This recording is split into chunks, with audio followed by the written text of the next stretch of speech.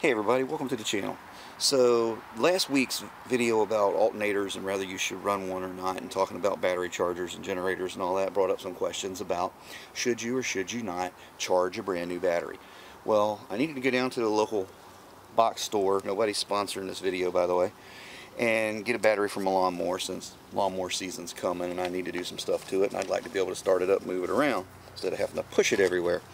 So I went down, grabbed this battery, and as you can see, this is a 1219 battery, so it's probably still really good and charged. So we get a voltmeter out. Let's see what we got.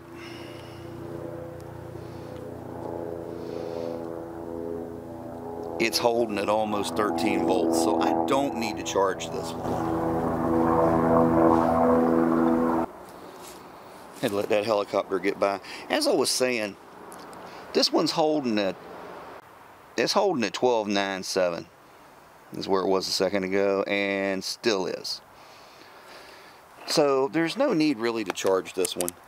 Now, if it was down below 12 or closer to 12, I'd put the battery charger on it on a 2 amp charge and just let it cook for an hour or so, just to make sure it was good and covered.